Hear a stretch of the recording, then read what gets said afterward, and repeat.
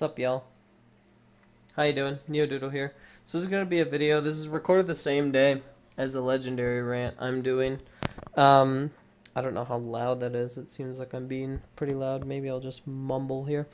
So I'm gonna do a review of the 6.88E patch notes for Dota, and I'm gonna keep it like this so you don't know what's coming next, and like see how it's how like you can only see two notes. And I'm gonna talk about each one and tell you like if I can't think of anything, I'm gonna describe it as good, like good being like an amazing buff, like this is gonna be god tier as like a 10, and 1 being like okay, this is a minor change. All right, first off, Dragonlance strength reduced from 14 to 13. I think Dragonlance got or nerfed, sorry, recently, and this is just kind of a kind of another reactionary thing. Like, okay, the thing is, Dragonlance is very good. It's a very good item for any ranged hero, just about. I even get this on Medusa. Like, most range carries get this as kind of like a bridging item. Like, say if you're a range carry that that wants to get like a big item first, such as Morphling or something. It's very good because it gives you like a bunch of good base stats. It makes you tankier, makes you hit farther. It's just a very good all-around item. Infused Raindrop cooldown increase. That's not that big. 2 seconds. I mean, in Dota it would be. Illusion's attack damage reduction against buildings increased from 25% to 30%. I'm guessing that's what the new how Shadow Demon has been a lot more in play. Diffusion Blade cooldown increased from 2 to 4. That's probably a thing with Omni. Basically what you could do is you could purge off like Repel and stuff like that. Outworld Devourer base armor reduced by 1.5. He was starting to get really broken and really out of control. So that's basically what they're doing to kind of say, okay, we hear you complaining about OD, we'll nerf him. Shadow Poison initial damage reduced from 50 to 26, 34, 42, 50. That's pretty good. Just the thing is, it's very good early game, and that's going to really show up if you think about it. Like, usually when you had 5 stacks on someone, and if you could get a Soul Catcher on them, it was just a kill. Now they're going to have to work harder. Flame Break cooldown increased from 14 to 17. That's Bat Rider's like Molotov cocktail thing, where you throw it out and it'll blow everything back. Drow base damage reduced by 4. It's still a nerf. I don't think it's gonna like kill the hero, but still, it's definitely gonna show up. You know, any damage nerf will always show up in the long run.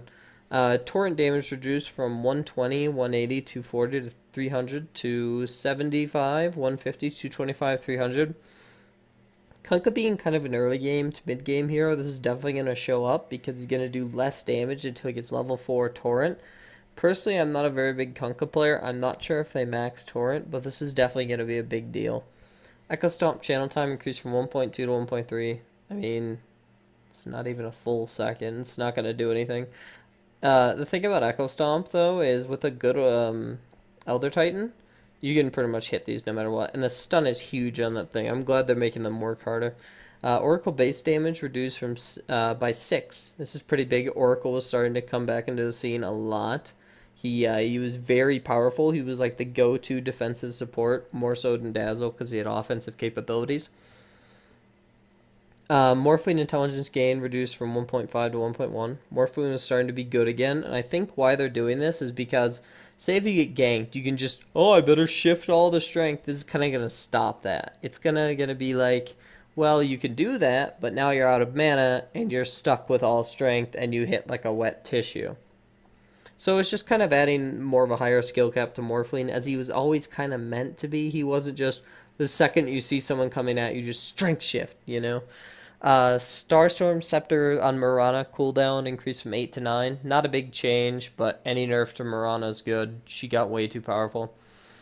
Time Dilation now only freezes abilities that are on cooldown, rather than also affecting abilities cast afterwards. This is very good.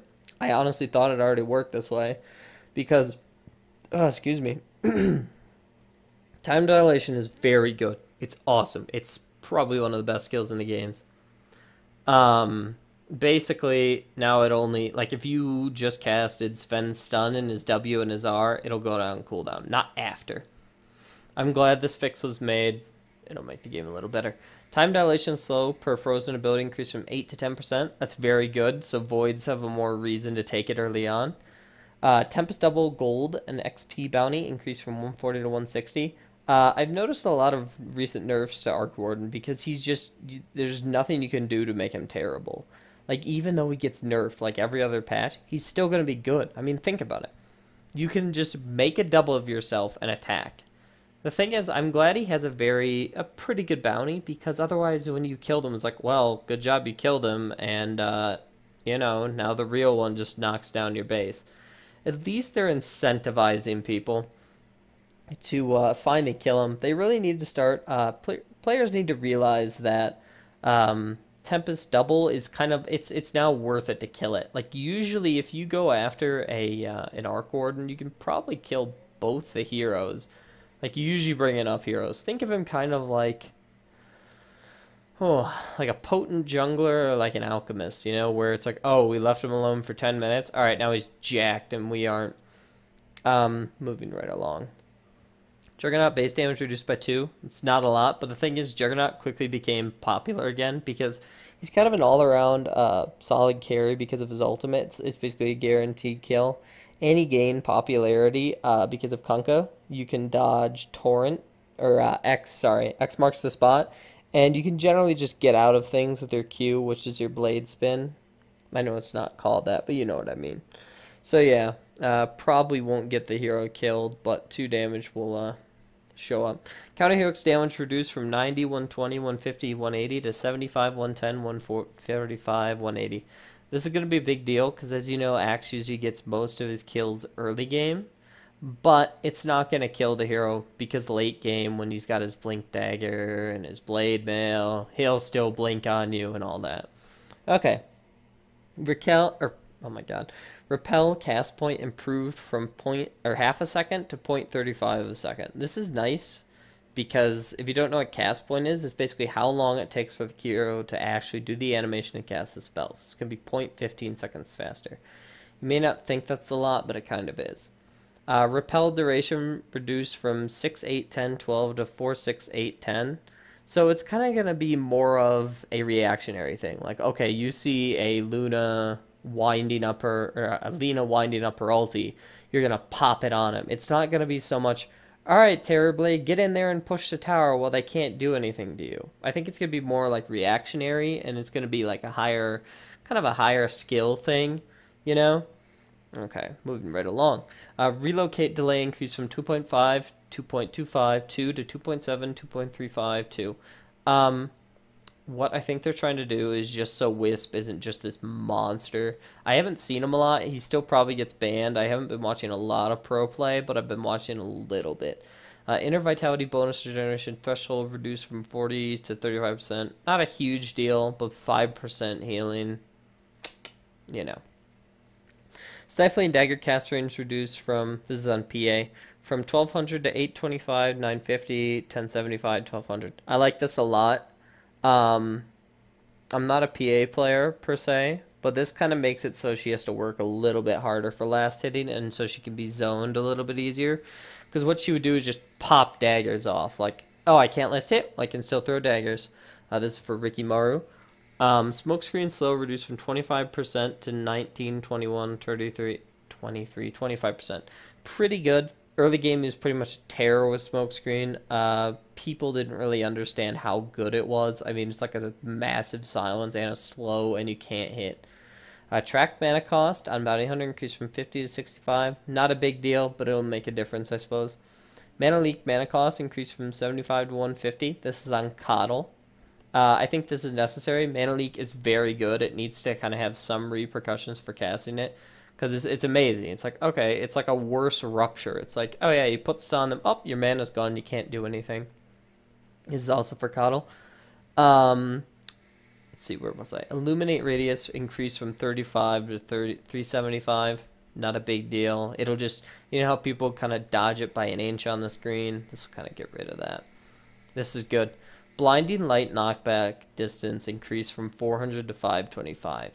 Very good. 525 is usually the average range of a ranged hero. Looks like a short patch.